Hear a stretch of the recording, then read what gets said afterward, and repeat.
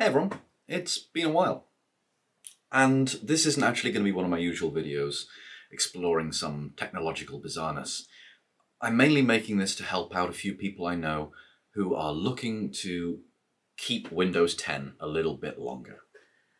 So, not my usual thing, but I've been working in the IT industry a long time, about 20 years now, and for the last 18 months, my business has been helping out lots of other businesses figure out how to handle the Windows 10 to Windows 11 upgrade.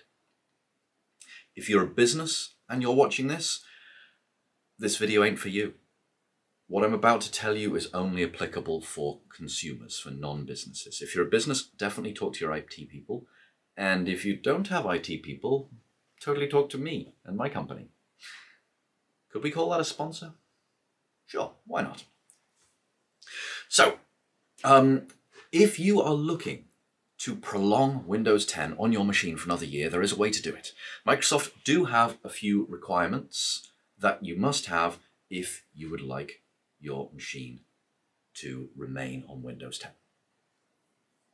If you do not meet these requirements, then Windows 10 support ends for you on the 14th of October 2025, which at the time of recording is 1 week from now. If you're watching this in 6 months, well, the window might have closed. There are a few ways you can get access to this, what they call extended support. ESU, I believe, extended security updates.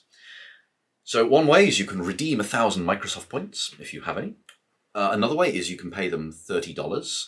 And another way is you can make sure your computer is connected to your Microsoft account. Now, if you're not sure what a Microsoft account is, it's likely going to be the same login that you would use for your Hotmail, your Outlook.com, your Xbox account, Skype, OneDrive, or Office.com. If you have any of those, it's that. You can connect your computer up to these accounts. And if your computer is connected up to it, synchronizing your settings, you will be eligible for a free year of extended support, or extended security updates. I've got to keep using that term. ESU, extended security updates.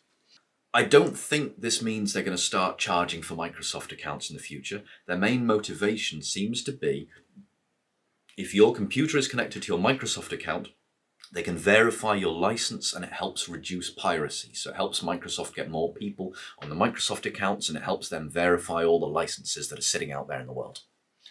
Okay, so to access this, simply fire up your computer and in the bottom left-hand corner where the Start button is, right-click on the Start button and then click on Settings. That will then bring up the standard control panel view. At the bottom, you'll see Update and Security, so you click on that. That will bring up the Windows Update page. You'll see a whole bunch of things, but at the top, Windows 10 support ends, blah, blah, blah, blah, blah. And there's a little button there, Enroll Now. That will bring up the little box telling you all about the program and giving you some more information. Enroll, blah, blah, blah. October 14th is when it all expires. We've all known that for about a year now. So then you would hit Next. This is where the logon box appears, but I did that in advance so as not to give away my secret identity to you all. But you'll see there's the Extended Security Update program and you can enroll in it. Just hit the Enroll button, it enrolls you, and you're done. That's it. That's as simple as that. You are now enrolled in the Microsoft program. Do me a favor though, if you do enroll in this program, please, please, please spend the next year planning your upgrade to Windows 11. Do not keep it after this extended date. Microsoft have given you a whole extra year to work on this. So it is always imperative to keep your computer up to date. The reason, in case you were unaware, when a villain out there in the world finds a new way of ruining everyone's life and breaking into your computer, Microsoft techies will find a way of stopping that. And they will release that to the world in the form of a security update. So that's what this is all about. And, you know, Microsoft have been doing this for the last decade for this operating system. And considering the operating system only cost about £80 or whatever dollars, I don't think we can really blame them for wanting to end it and make us upgrade.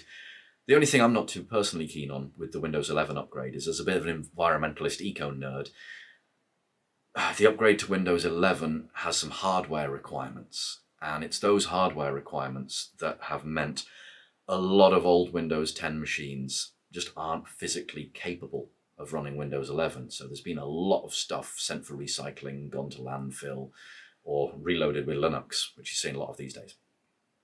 But anyway, you got another year. Use it wisely.